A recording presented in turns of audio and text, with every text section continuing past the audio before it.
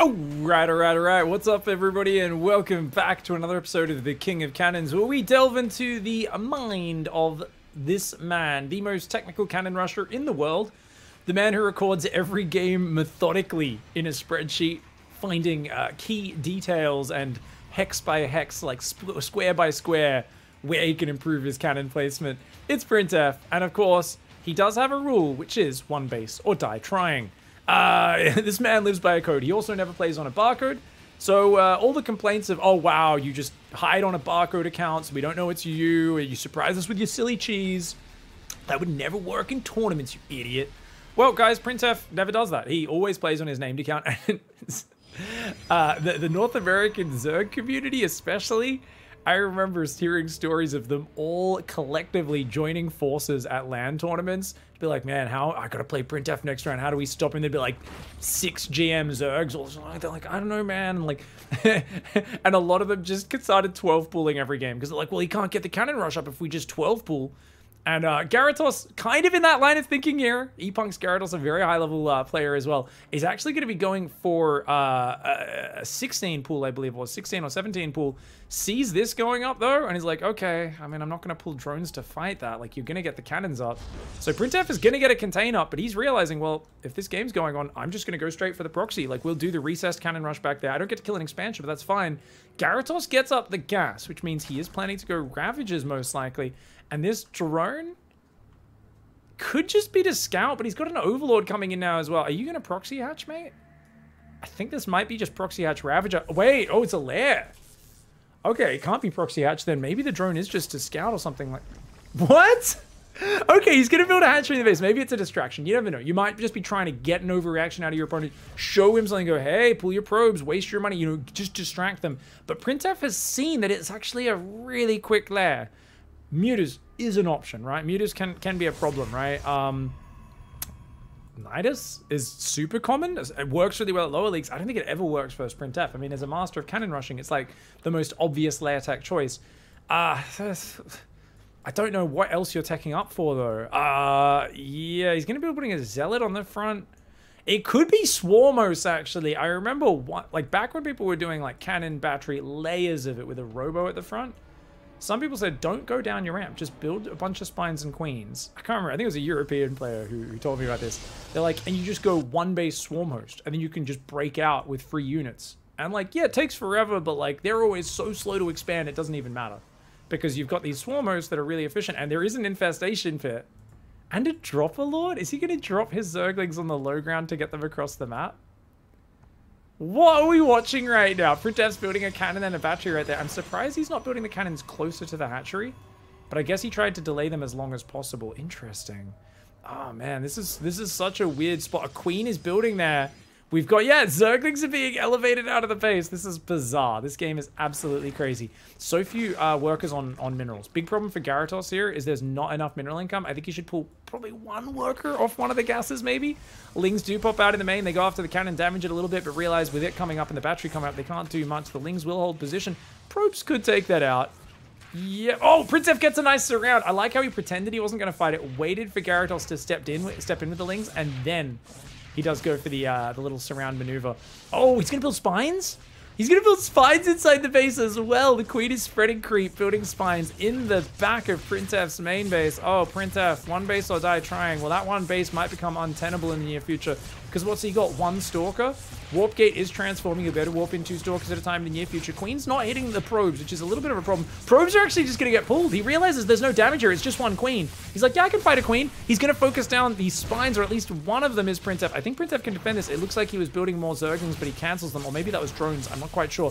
SWARMHOSTS are building back at home. The spines both get cancelled. And Gyarados proxy hatch. I don't know if this was worth it. It definitely distracted printF, and it keeps him pinned on one base. Like, all his Stalkers are on the inside. He's now warping in some Stalkers and Zealots and a Robo on the other side of the map. SWARMHOSTS are all the way. Okay, so it's going to be one base SWARMHOSTS NYDUS. I didn't think it would be both of those things, but that makes sense. I mean, if you're not too focused on breaking out, but instead on trying to kill printF, that can be the way to do it. I do really wonder how it plays out if you just play one base SWARMHOST and look to break out very slowly. Because printF will probably go Colossus in those scenarios. We've seen he can roast Locust and Micro very well with the Warp Prism, so they can't really kill his units very easily. You'd need a lot of Swarmhosts to make sure it works. This Spine Crawler is still trying to build at the back of the base. New NYDUS web going up. The Stalkers are warping in. Where'd the other ones go? They moved across the map.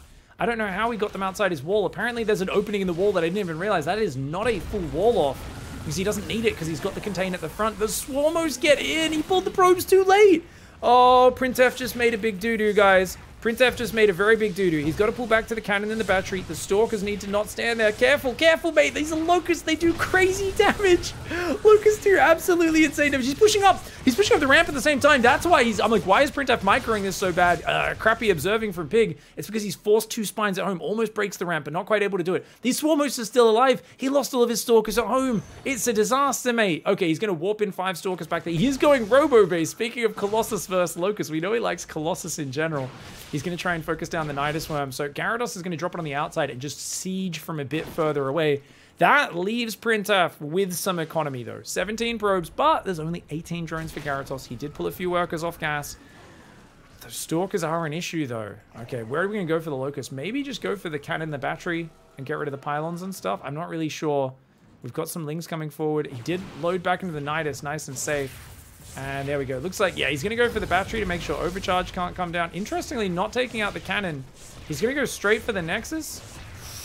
Oh, the Locusts are about to disappear, but they don't quite get it. 127 hit points, 1 or 2 more volleys. That would have gone down for sure. So 1 more round will do it. But is that, I mean, okay, this is so weird. If printF can break his ramp, it's all fine. He's got a Colossus, a bunch of Stalkers and Zealots. Problem is, look at that, a single Swarmhost throws, not enough. 15 hit points, the pro pull in this cannon with 15 kills, hold on. And printF's like, okay, best defense is a full offense, man. A good offense, let's get in there. He's gonna take out one of the Spine Crawlers. The Queens have mostly used up their Transfuses. Locust being forced to use defensively. Transfuse does go down on the Spine Crawler. It's gonna be enough to buy a moment's respite, but is a moment's respite enough? The Zealots go down, all the Stalkers and the Colossus survive with just a little bit of paint chipped off the Colossus and 1 Stalker. That is a lot of Swarmhosts, 11 Swarmhosts, but he might need to evacuate. Oh, this is so hard because the Locusts can't actually fire that well. printF's so good with his micro. The Locusts go forward, a Queen goes down. Oh god, oh god, oh god, he needs it to come off cooldown, guys. He's going to try and get out. These Swarmhosts blocking each other, though. Get in there! Get in there! Oh my god, a lot of drones get roasted. A lot of drones got blocked and roasted, but he saves about 12 of them. Where can he pop? He's got 1 NYDUS on the other side of the map. So he can take out printF's main, and then printF doesn't have enough to rebuild a Nexus. So printF can't mine, whereas Gyarados can.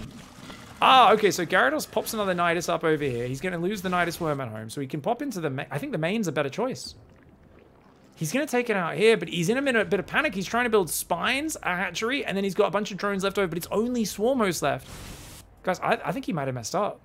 I think he should take the main, because then they can only attack up this ramp. Or, I mean, they'll still be very annoying. printF shows he's so good with his micro, right? He will always find a way to get in there. printF right now realizes the drones have evacuated. He's like, look, this tech isn't important for now.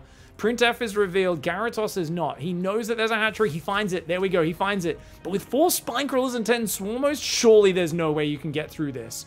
I mean, that is an insane defensive force. But keep in mind, guys, Locusts last 18 seconds. It's a 43-second cooldown. It's more than double the lifetime of a Locust to cool down. And he throws them all at once. No, Gyarados! Gyarados made a doo-doo. Oh, that's a really big mistake. Okay, he's got to chase these units back as far as he can. He's got to chase them back. Oh, he's waiting for them. He's trying to wait for them. They don't have very long vision. Oh, printF saw them, but they didn't see him because the Colossus has long sight range. Gyarados doesn't reel. printF gets in there, and the Locust is so deep on cooldown. Oh my god, printF, because Gyarados got fancy and tried to camp the cliff, hoping printF would inch back in, seeing if they weren't there anymore. And instead, he loses vision, and once you lose visual contact with the Stalker Colossus, they punish you. They're going to take out the NYDUS worm. Taking out the NYDUS worm stops him from escaping anywhere else, limits mobility, limits his ability to micro in and out. He took out a Spine Crawler as well. This is 7 Stalkers, 1 Colossus. That Colossus has 19 kills. I'm telling you, I never thought Colossus were a great unit in a situation like this until I saw what he did in that PvZ that he played on Neo Humanity we cast the other week. That game was wild. And I know it's very hard to just kill his bloody Colossus. 3 Spine Crawlers moving forward. I like the way, you see, he did the cliff ambush really well that time. He got a Stalker. That's huge. The Stalker plus 3 spines. Another Stalker goes down. The Spine's almost dead. But I mean, as long as he just keeps throwing a few swarm hosts at a time, I actually think this should be possible for Gyarados. He's only got 1 drone mining though. He lost all of his drones in that previous attack, so he can't build anything. The spine's going down. There's only a few seconds here, but printF realizes he has to be decisive. Oh, he loses another Stalker, but he's killed all the spines. Oh, the Swarm hosts are going to try to throw the Locust right on top so that he can't run away, but you can see the delay on it and how slow they are. printF knows, run away for 18 seconds, and then I got 25 seconds to run back in, kill that last drone, pick off some Swarm hosts, and have a bit of a party.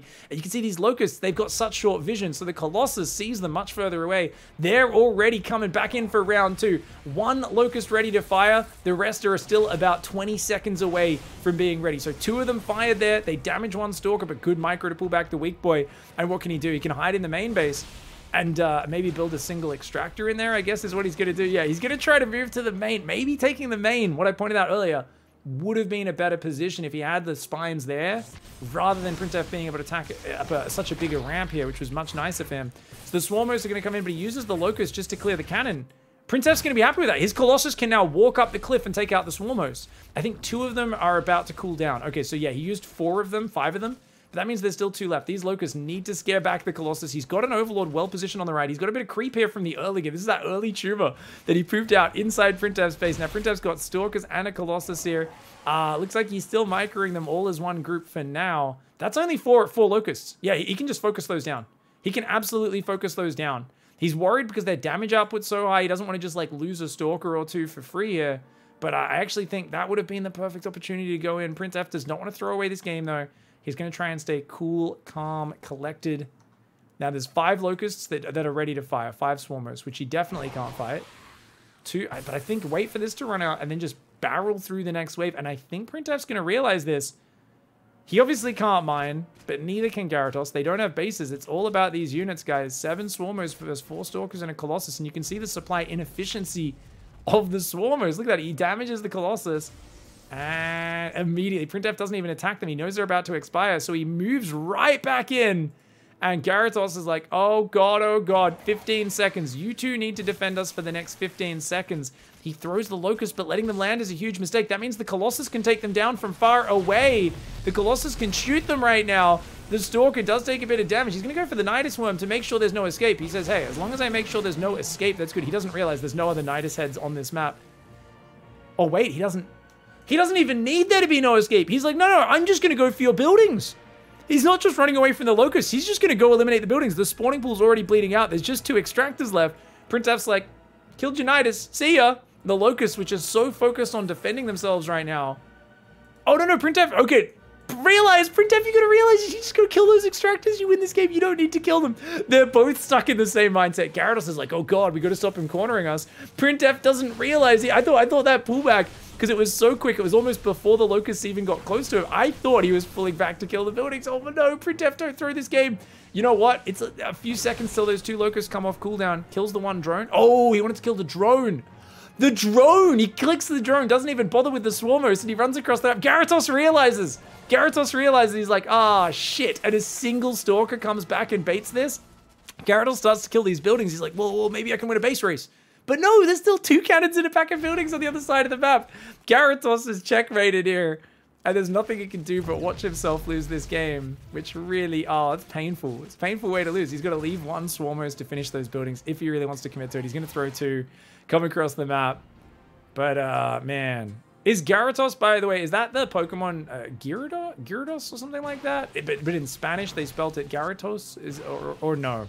Or is this a reference to something? Let me know in the comments if you guys know. I believe this Epunks is a Latin American team, so I think it sounds kind of Spanish-y. Gyarados. Because that's how people that speak Spanish sound. Thank you very much for watching, guys. GG, well played. printF does take it out. That was a very interesting game. Proxy hatched a Swarm host NYDUS into a weird base trade, but we see that printF has such a deep understanding of how those Swarm hosts work and when they're weak and when they're strong. He knows when to fight, when to run away. A textbook example of how to make unsupported Swarm hosts look kind of weak. Thank you very much for watching, guys. If you like these sort of videos, check another one out on the screen. Cannon rushes are fun. I'll catch you guys next time, and thanks for watching. Goodbye and good night.